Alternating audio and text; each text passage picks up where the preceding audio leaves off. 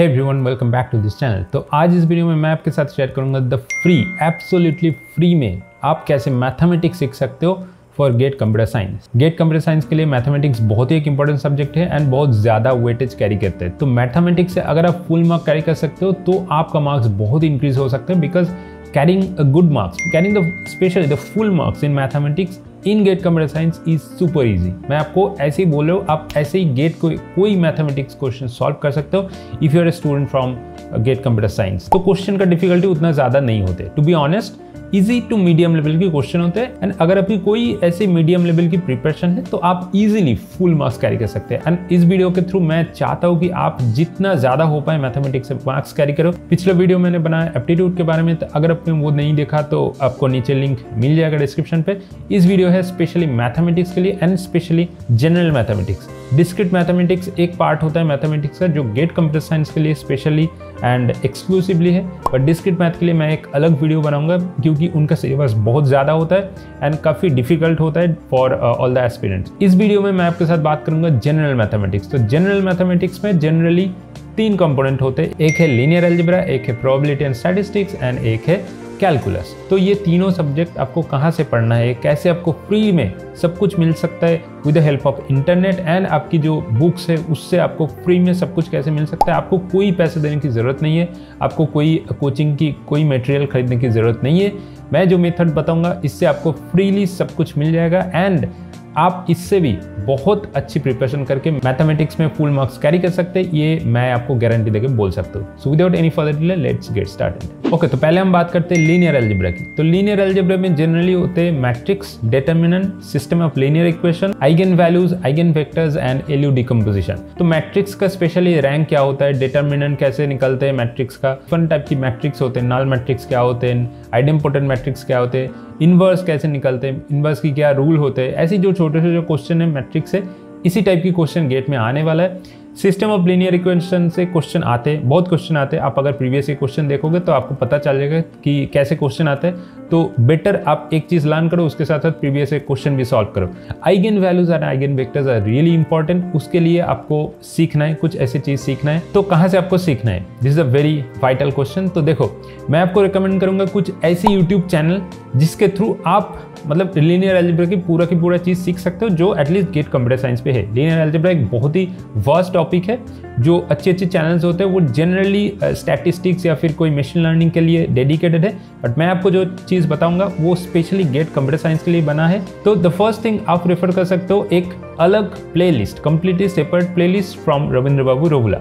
उनके चैनल पे आप जाओ, उनके चैनल पे एक सेपरेट प्लेलिस्ट है लीनियर अलजेब्रा नाम की। आई थिंक 30 या फिर 31 वीडियोस है टोटल, तो आप उससे रेफर कर सकते हो। काफ़ी अच्छे हैं एंड मोर देन इनफ है, ठीक है। लीनियर अलजेब्रा की जितना सारा टॉपिक है उन्होंने कवर कर दिया। तो अगर कोई भी टॉपिक कवर नहीं है तो आप जस्ट सर्च करो यूट्यूब में एंड आपकी वो टॉपिक मिल जाएगा। एक बहुत ही अच्छी चैनल है 3 Blue 1 Brown करके, उससे भी आप सीख सकते हो। वो ज़्यादातर एनिमेटेड कंटेंट के थ्रू आपको वीडियो प्रोवाइड कर सकते हैं, आपको नॉलेज प्रोवाइड कर सकते हैं, तो that is also very good. तो आपको इसी 2 यूट्यूब चैनल से आप पूरा लीनियर अलजेब्रा सीख जाओगे।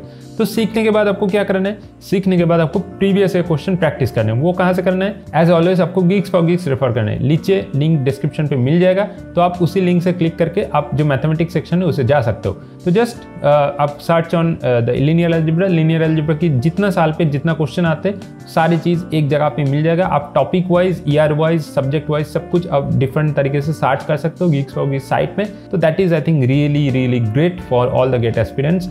तो इससे आपको लीनियर अलजेब्रा पूरा कवर हो जाएगा एंड लीनियर अलजेब्रा से जितना मार्क्स होता है आप इजीली कैरी कर सकते हो। मैं आपको ऐसे बोल रहा हूँ कि लीनियर अलजेब्रा बहुत ही एक इजी कॉन्सेप्ट है एंड आपको अगर कोई भी एक अच्छी प्रिपरेशन है तो you can easily carry all the marks that are coming from linear algebra. The second thing is probability and statistics. Probability का सबसे जो इंपॉर्टेंट चीज़ है वो है conditional probability and Bayes theorem. अगर ये चीज़ तुम समझ जाओगे एंड सीख पाओगे एंड अगर आपकी प्रॉब्लम सॉल्विंग एबिलिटी डेवलप हो जाएगा तो you can easily solve all the question that are coming in gate. And gate में जनरली हर साल 1-2 question Bayes theorem and conditional probability से आता है। तो this is a very important concept. आपको पहले इसको समझना होगा, इसको समझना बहुत ही इंपॉर्टेंट है। अगर आपको पहले कंडीशनल प्रोबेबिलिटी समझ में नहीं आते तो आप बेस थ्योरम नहीं सीख पाओगे। इसके लिए आपको क्या यूज़ करना है, इसके लिए आपको खान एकेडमी का प्रोबेबिलिटी प्लेलिस्ट यूज़ करना है। उसमें बहुत अच्छी से प्रोबेबिलिटी एक्सप्लेन किया है। अगर आपको वो चीज़ नहीं चाहिए, अगर आपको बुक्स रेफर करना है तो आपकी जो अंडर ग्रेजुएट लेवल की बुक्स है वो आप रेफर कर सकते हो, नहीं तो आपकी 11-12 में जो NCERT बुक है वो भी आप रेफर कर सकते हो। तो इसके बाद क्या आता है, इसके बाद जो रैंडम वेरिएबल होते हैं, डिफरेंट डिस्ट्रीब्यूशन होता है, जैसे कि नॉर्मल डिस्ट्रीब्यूशन या फिर गॉसियन डिस्ट्रीब्यूशन, ये काफ़ी इंपॉर्टेंट चीज़ है। एक क्वेश्चन तो हर साल आते हैं नॉर्मल डिस्ट्रीब्यूशन से, तो अगर ये डिस्ट्रीब्यूशन आपको अच्छे से समझ में आ जाए तो you can solve all the questions easily, ठीक है। इसके बाद है बाइनोमियल डिस्ट्रीब्यूशन, पॉइसन डिस्ट्रीब्यूशन, ये सारे डिस्ट्रीब्यूशन अलग अलग करके आपको सीखना है।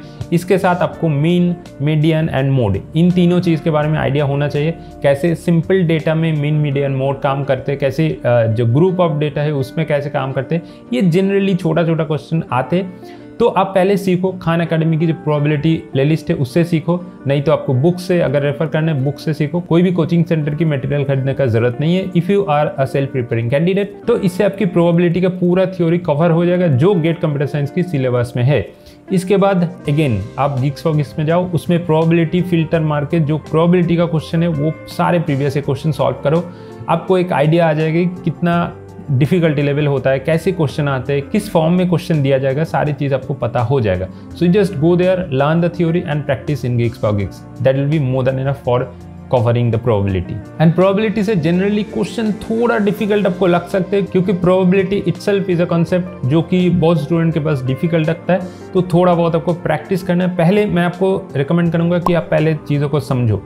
प्रोबेबिलिटी एक ऐसी चीज़ है जैसे कि बेस थ्योरम, कंडीशनल प्रोबेबिलिटी, उसको समझना उतना आसान नहीं है, तो आप पहले टाइम लेके समझो एंड उसके बाद क्वेश्चन सॉल्व करो, प्रैक्टिस करो, बहुत सारा प्रैक्टिस करना है। एंड गेट में जो क्वेश्चन आते हैं वो जनरली लॉन्ग क्वेश्चन नहीं होते, छोटा छोटा क्वेश्चन आते हैं, आपको कुछ वैल्यू पुट करना है, वैल्यू निकालना है, छोटा छोटा करके अगर जो फॉर्मूला होते हैं फॉर्मूला लगा के वैल्यू निकालना है and that will be your result, you have to mark that answer. तो ऐसे ही छोटा छोटा क्वेश्चन आते हैं गेट में, जनरली उतना ज़्यादा लंबा क्वेश्चन नहीं आते, बट अगर आपको वो फॉर्मूला नहीं याद आते, अगर आपको वो चीज़ नहीं समझ में आते तो you can not solve that question. पहले आप थ्योरी अच्छे से समझो, उसके बाद ज़्यादा से ज़्यादा क्वेश्चन सॉल्व करो। Gate questions are more than enough, solve all the gate questions and I think your probability concept will be easily cleared. The third thing is calculus. Calculus generally आपको उतना डीप में जाने की कोई ज़रूरत नहीं है for gate computer science। अलग ब्रांच के अगर आप स्टूडेंट हो तो कैलकुलस आपके बहुत एडवांस लेवल के आ सकते हैं, बट गेट कंप्यूटर साइंस में कैलकुलस एकदम जो बेसिक लेवल की होते हैं वो आते हैं। तो कैलकुलस में जनरली क्या होता है, कैलकुलस में होता है maxima, minima, limits, continuity and differentiability. इसके साथ आपको मीन वैल्यू थ्योरम कवर करना है एज वेल एज आपको इंटीग्रेशन भी कवर करना है। इंटीग्रेशन में आपको उतना डीप में जाने की जरूरत नहीं, इंटीग्रेशन जो सीधा साधा क्वेश्चन है, जो सिंपल एकदम फॉर्मूला बेस्ड क्वेश्चन है वही आएंगे। अब गेट प्रीवियस क्वेश्चन रेफर कर सकते हो। तो इंटीग्रेशन के लिए सिर्फ और सिर्फ आपको जो NCERT 11-12 की बुक्स है या फिर कोई आपकी अंडर ग्रेजुएट की जो बुक है वो काफ़ी है, आपको उतना डिटेल में कवर करने की जरूरत नहीं है। फॉर गेट कंप्यूटर साइंस जो चीज़ गेट कंप्यूटर साइंस के लिए सिलेबस में होता है, जो अंडर ग्रेड में आप ऑलरेडी सीखे हो फर्स्ट ईयर में आई थिंक या फिर सेकेंड ईयर में, तो that will be more than enough, ठीक है। And for the minima, maxima, limits, continuity, differentiability, इसके लिए आपकी जो 11-12 की बुक है वो रेफर कर सकते हो, नहीं तो अंडर ग्रेजुएट में भी सेम चीज़ आपको सिखा जाता है, तो दैट इज़ काफ़ी है, मतलब काफ़ी है गेट कंप्यूटर साइंस सिलेबस के लिए। कैलकुलस से जो क्वेश्चन आते हैं एकदम सिंपल टाइप के क्वेश्चन आते हैं and you can easily solve अगर आपके पास उसी टॉपिक की नॉलेज है। Just you have to get the knowledge and just you have to have the problem solving ability and you will easily solve the problem. आपको थोड़ा बहुत चीज़ें समझना है, उतना डिटेल में आपको जाने की कोई ज़रूरत नहीं है कैलकुलस पे। As I already said, probability में आपको डिटेल में एंड डेप्थ में जाने की ज़रूरत है, बट कैलकुलस में आपको ओवरऑल जो ऊपर से आप चीज़ें सीखते जाओ, चीज़ें आप पहले थ्योरी देखो, उसके बाद प्रीवियस क्वेश्चन सॉल्व करो, that will be more than enough and you can easily get all the marks that are available in calculus. तो बस this is all about the general mathematics part I already covered. तो एक thing मैं आपको advice देना चाहता हूँ कि जो मैथमेटिक्स सेक्शन है, जनरल मैथमेटिक्स सेक्शन है, ये बहुत ही एक्सकोरिंग है, तो इसको आप बाद में ना रखो। मतलब आप सोचो कि ये हम बाद में करेंगे, ये तो बहुत ही आसान है, बाद में हम करेंगे, नहीं, इसको जितना जल्दी हो सके पहले करो। एंड मैथ ऐसी चीज़ है, अगर आप प्रैक्टिस नहीं करोगे तो आप भूल जाओगे। आपकी थ्योरी भी याद होना चाहिए एंड प्रैक्टिस भी आपको आना चाहिए। कोई गेट एग्जाम में आप जाओगे, अगर आप सोचोगे यार मैथ तो बहुत ही ईजी है, बट गेट एग्जाम में अगर आप क्वेश्चन देखोगे आपको वो चीज़ ठीक से नहीं याद आएगा। आपको प्रैक्टिस अगर नहीं है तो you can not solve that question, ठीक है। तो इसीलिए प्रैक्टिस बहुत ही इंपॉर्टेंट है। तो मैथ को अब जितना जल्दी हो सके, अगर आप अभी तक स्टार्ट नहीं किया तो मैथ को जल्दी स्टार्ट कर दो। गेट की जो सब्जेक्ट है उसको 1-2 सब्जेक्ट बाद में आप कर सकते हो, लेकिन मैथ को जितना जल्दी हो सके करो, because this is really scoring, ठीक है। आपको 100 मार्क्स एग्जाम होता है गेट में एंड आपको स्कोर करना है। जितना ज़्यादा हो सके स्कोर करना है। तो चाहे अगर आप मैथ से ज़्यादा स्कोर उठा पाओगे तो दैट इज़ रियली ईजी, ठीक है। मैथ जनरली बहुत लोगों के पास मैथ की इतना आइडिया नहीं होता है, उनको डर रहता है कि यार मैथ से बहुत हार्ड क्वेश्चन आता है। But let me tell you one thing very clearly कि मैथ में जो क्वेश्चन आएगा बहुत ईजी है। तो अगर आपकी थोड़ा बहुत प्रिपरेशन है you can get all the marks, ठीक है। तो इसलिए मैं आपको रिकमेंड कर रहा हूँ जितना जल्दी हो सके मैथ करो एंड प्रैक्टिस करो previous year question, all the previous year question, at least 10 to 15 years में जितने सारा प्रीवियस ईयर क्वेश्चन है सारे प्रीवियस ईयर क्वेश्चन प्रैक्टिस करो। मैथमेटिक्स आपको जस्ट एक केक वॉक लगेंगे। तो बस आई होप आपकी जनरल मैथमेटिक्स के लिए आइडिया हो गया कहाँ से आपको पढ़ना है, क्या पढ़ना है एंड कैसे पूरा मार्क्स कैरी करना है। तो अगर इस वीडियो को अच्छा लगा तो एक लाइक कर देना एंड सब्सक्राइब करना डेफिनेटली, अगर आप इस चैनल पे नहीं हो डेफिनेटली सब्सक्राइब कर देना एंड शेयर करना अपने दोस्तों के साथ and keep watching my channel. I will see you in the next video, till then take care and good bye.